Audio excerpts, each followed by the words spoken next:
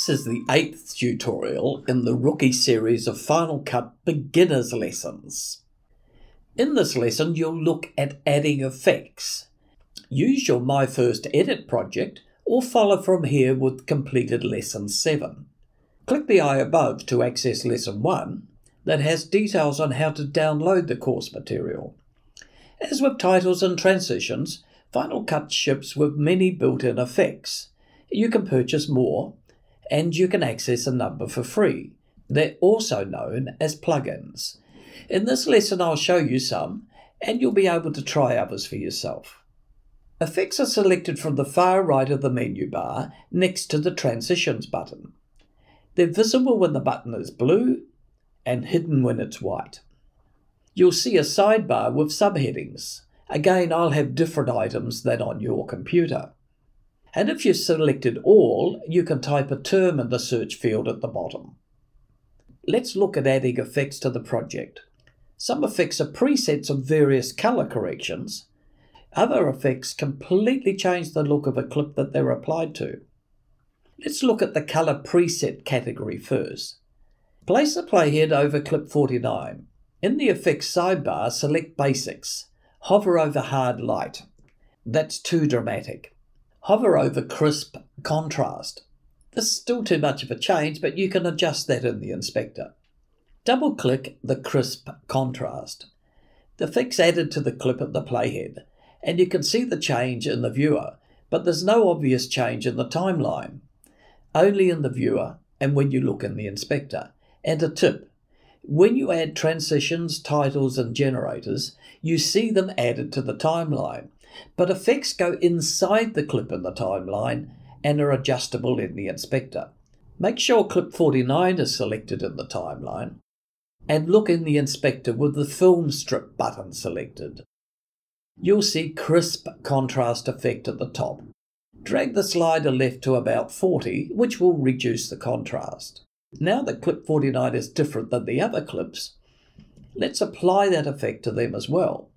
You could repeat the process for each clip, but that would be far too tedious. There's a quicker way.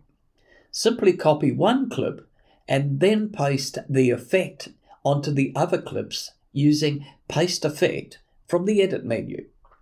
Let's see how to do that. Select 49, copy, that's Command+C. Select all the clips with the Command key held down or by lassoing. Go to the Edit menu, select Effects, or Command+Option+V, and a warning. Effects are additive.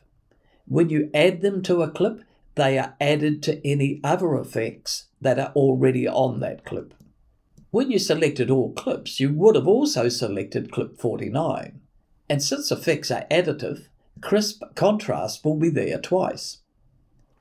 Check the inspector and you can disable one of these by unchecking a blue tick. Now let's use a more radical effect. For the last clip, you're going to fade out with a comic look effect. In the effects sidebar, select Comic Looks. Drag it inside 120. The whole clip is turned to a black and white comic look. But let's fade into that. Place the playhead at the beginning of the clip in the timeline. In the inspector, hover the mouse pointer to the right of Mix. It's currently at 100%. To the right, you'll see a diamond with a plus sign inside. Click the diamond, it'll turn orange, and you've added a keyframe. Drag the Mix slider all the way to the left. You'll learn more about keyframing in Lesson 14, Easy Animation. Now move the playhead to about halfway through clip 120 in the timeline, and in the inspector, slide the mix to the right. That's back to 100%.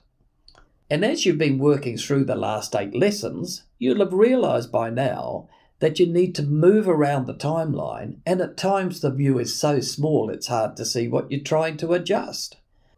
In the next lesson, you'll look at ways to quickly move around the timeline, as well as increase and decrease the size of the viewing area of the timeline. If you're looking for one-on-one tuition with Final Cut Pro, just click on trainingfinalcutpro.com and I'd be happy to set up a personalised training program. But if you're just looking for answers on a specific topic, I can offer free Final Cut Pro support via email for urgent issues as you're confronted with them. Let me know in the comments below if you've got areas that you struggle with in Final Cut, and I'd be happy to produce a YouTube video to help you solve those issues. Thanks for watching. Please like, subscribe, and press the bell. There are new videos every Sunday.